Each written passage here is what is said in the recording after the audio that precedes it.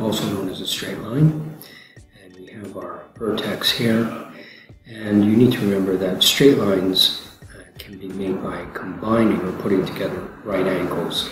So as I said, I've got my straight line here, I've got the vertex, and you can see that I've drawn in two right angles. I've got a right angle here, and I've got another right angle here. I've shown the indicator that they're 90 degrees. And you need to remember that straight lines or straight angles are always exactly 180 degrees. It can never be more or less.